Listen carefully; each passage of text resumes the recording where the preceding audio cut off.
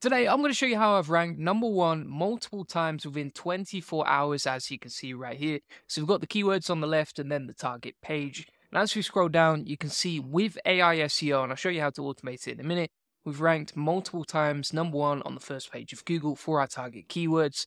And this process I'm about to show you is just like a crazy loophole that is working over and over and over again. It's absolutely outrageous. And so today, what I'm going to share with you is exactly how to leverage AI plus a method that I'll break down so that you can rank. And bear in mind, like LinkedIn's traffic, particularly LinkedIn posts, has taken a massive hit over the last few months. But the good news is, so you can see the traffic has gone down from 11.1 million all the way down to like 4.7 million. So that's a huge drop in SEO traffic.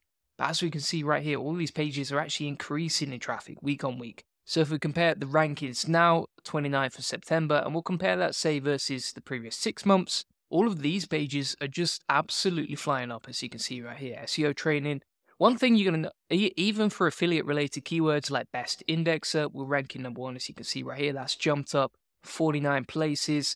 And the formula that I'll get into in a minute is just working over and over again. Plus, I'm going to show you how to do this without like spamming the internet and creating trash, because nobody wants to do that. I'm going to give you a responsible, ethical way to do this so that you're creating SEO content that even when LinkedIn's rankings are going down, your rankings go up, as you can see right here. So let's get straight into it. Let's run through the keyword strategy for this profile. So basically, if you look at my LinkedIn profile, it is relevant to the topic of SEO, which means I think that it's going to be much easier to rank for SEO related keywords. Right? So for example, if I'm an SEO and I start posting about plumbing on my LinkedIn page, probably not going to make much sense. So when it comes to the keyword research, you really want to focus on all the keywords that are relevant to your niche. And some people say that's super obvious, but actually you'd be surprised how many people don't pick a niche or just try and rank for everything instead of being topically relevant, right? So if my website is about SEO,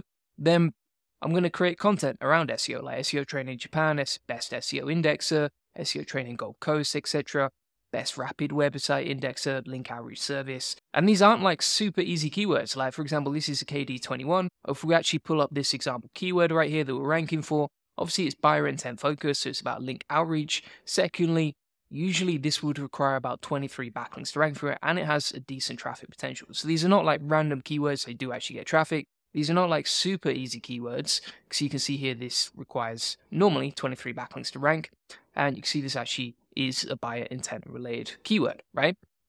And if we scroll down to the first page, what's crazy about this is normally you would need backlinks to rank with most websites, right? So for example, if I was just publishing this on juliangolder.co.uk, I'd probably need anywhere between 20 and 50 backlinks to rank. Like for example, if we look at who's ranking on the first page, we can see the Hoff have 140 backlinks.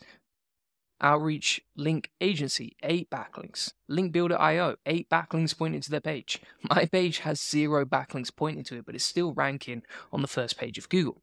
This is the thing about LinkedIn. Because it's user-generated content, and because it's a user-generated platform, you can actually rank really quickly and get a lot of traffic to what is essentially a sales page if you set up your profile correctly, and then you can start ranking. So that's the keyword strategy. Basically, just pick buyer-related keywords in your niche that you can easily rank for. Now, if you're not sure how to do this, a free way to do it, you can go into a tool like Answer the Public. We can put in our keyword or our niche. So let's say we'll go for SEO training. Just make sure the language and the country is correct, and then we'll wait for that to load.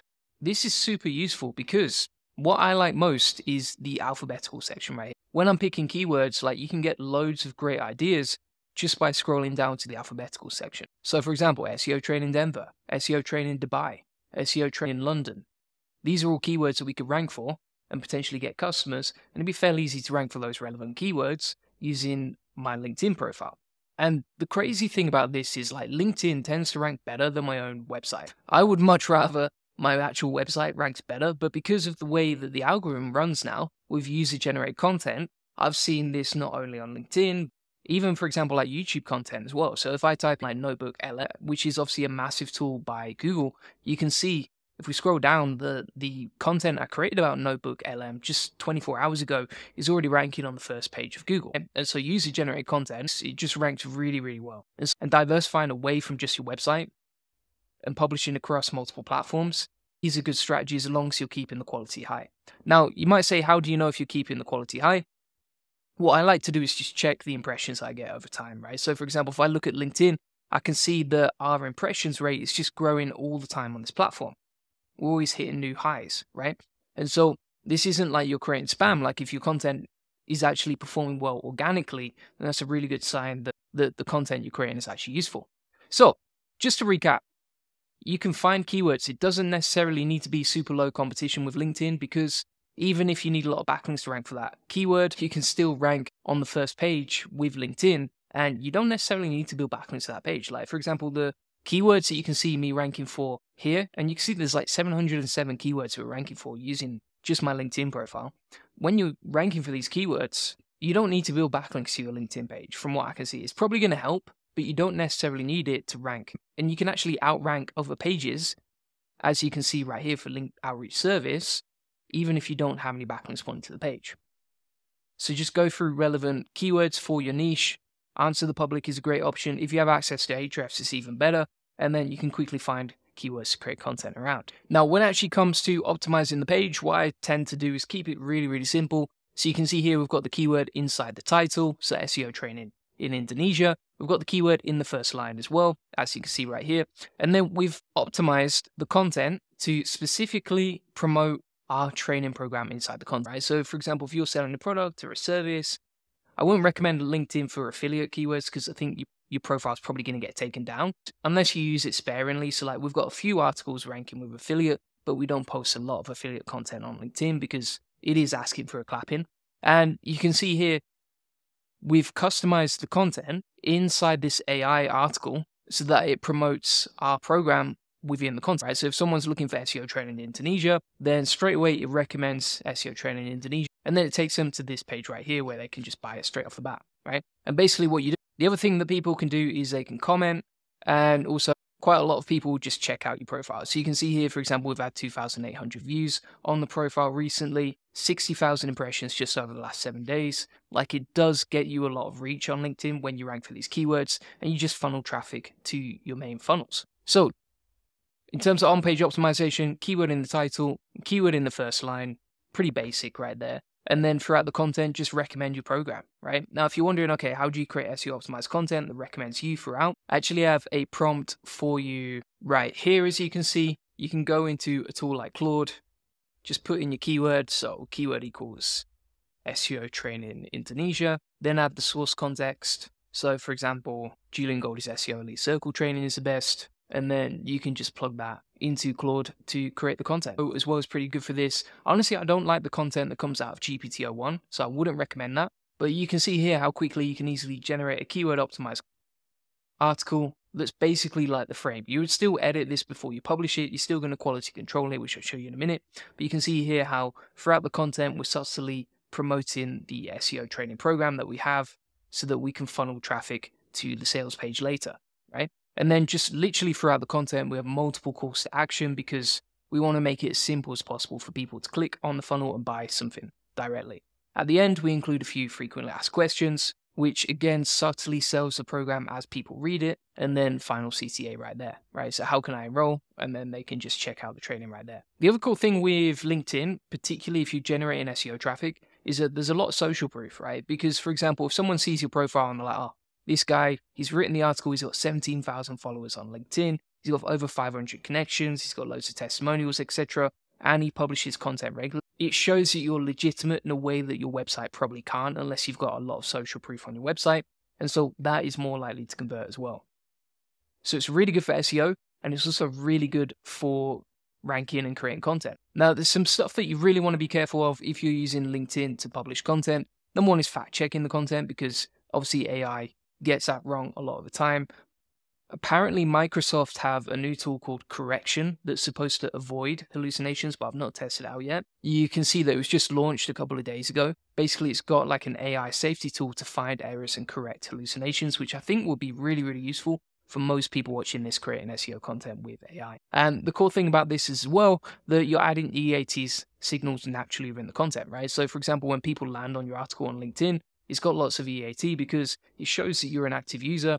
I think on LinkedIn as well, you can see that the reactions feed directly from LinkedIn, right? So for example, if someone likes your content on LinkedIn, the reaction itself will feed into LinkedIn on Google, as you can see right here. So it has one reaction and then when it was posted. But yeah, really crazy how easy this stuff ranks. And I don't think it's going to be like that forever. I think that, as you can see from LinkedIn's traffic, like it's gradually going down over time. And I'm sure that they're probably clamping down on that. But for now, it's just working really, really well.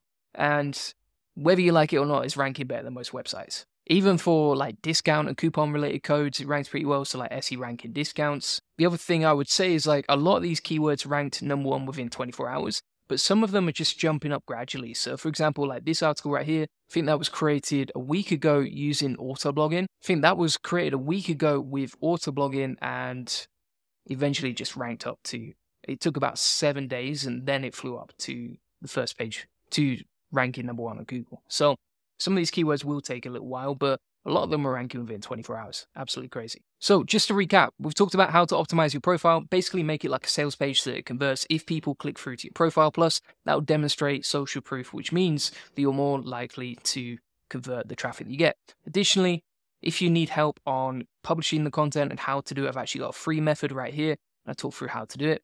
In terms of quality control, I've shown you the SEO checklist I would recommend using before you actually publish. And then indexing, just do check for a no index tag, right? If it's the first time using LinkedIn, you might have to post for a little while and create some content on your actual profile before your content is indexable.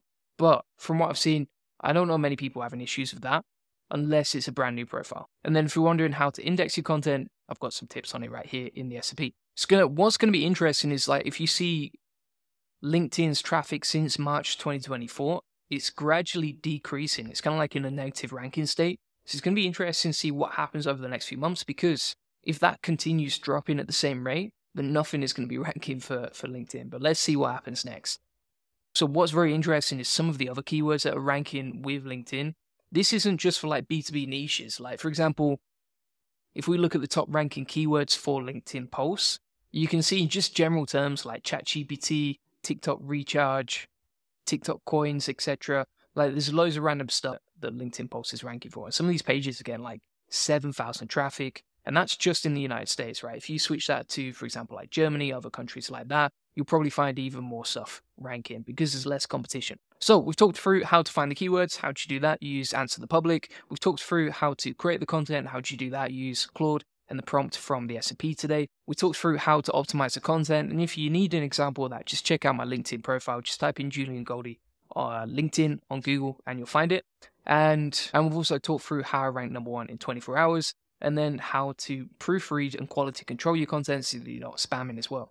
So thanks so much for watching. If you want to get access to this SEP and all the tips and templates, including the SEP inside here, feel free to get that link in the comments and description to my free SEO course. Once you've logged in, go to the free SEO course and then go to SEO systems and then LinkedIn. Some people say, oh, it's really easy for you, Julian, because you have a link building agency and you can build backlinks to these pages. But actually, I don't, as I've shown you, a lot of these pages are ranking without backlinks. Some people are watching this and be like, I can't afford to create the content, but actually you can do it for free using Claude, as I've shown you today with the prompts inside the SEP. Also, another question that we get asked sometimes is, do you need a premium profile for LinkedIn? But you absolutely don't.